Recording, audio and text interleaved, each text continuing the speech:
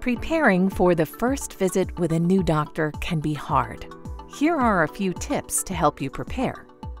Please bring a copy of your child's insurance card and any medical reports and summaries, therapist reports, and school reports. If your child has ever been seen by another provider for similar concerns, please bring those reports or results. Most visits will take 45 minutes to an hour.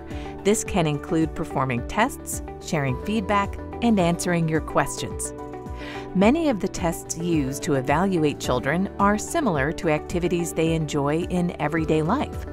For school-aged children, tests will be similar to lessons and activities they encounter at school.